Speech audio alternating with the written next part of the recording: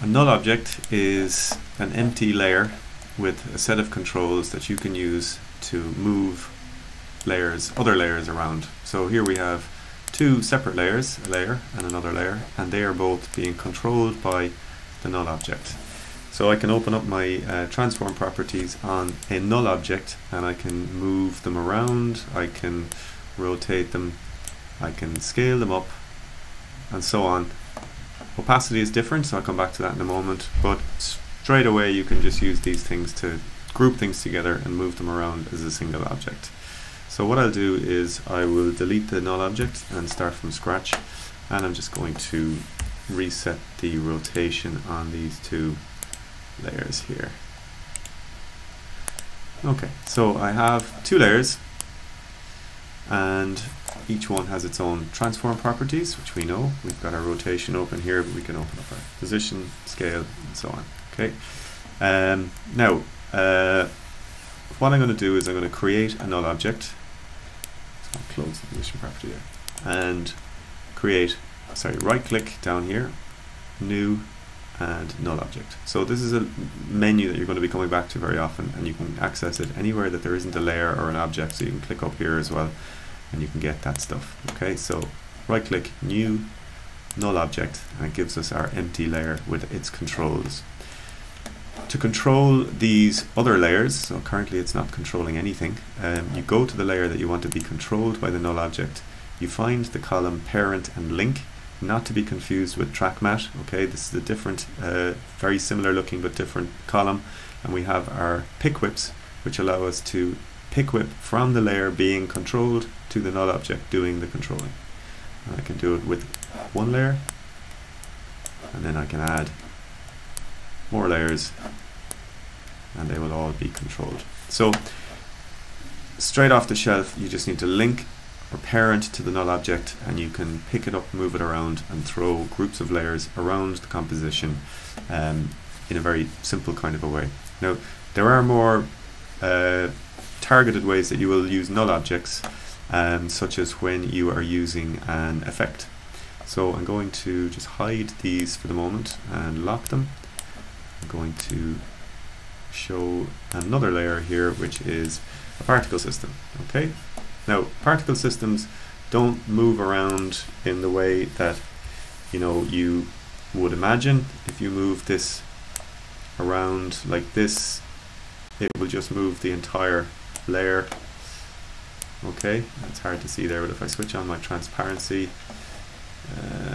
well, it is kind of hard to see there. Anyway, point I'm trying to make here is that particles have what are called producers, and it is the producer that needs to move around so that you can start your particle system in a particular place. I'm just going to see, that's the effect of just moving the layer, and you never want to see that, so I'm going to reset the position and instead go back to moving my producer around. Okay, so producer just starts the particle system. Okay, and if you want to move or have your producer being animated, you can also parent that to a null object, but you can't just pick whip from the layer itself. You have to actually go into the effect. So you hit E to bring up the effects, you open the effect, you find the thing that you want to move around, and you target that thing. So the position property here has its own pick whip, as do all of the properties, and I can now parent that specifically to the null object, the null object's own position property. So I want to link up position to position specifically here, and not just parent one layer to another layer. Okay, so I go from position to position. Okay, and now if I decide to do keyframe animation, let's say we start over here and keyframe that, and we'll go out 2 seconds down the timeline, and we move the null object.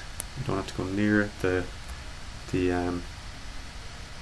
effect because we've parented it, and now we will see our particle system kind of chasing. You can go faster as well, just to see the effect a little bit better. You can see it kind of like a trail. and then we can have a loop back. And you'll see that the null object, its position property, is bringing that producer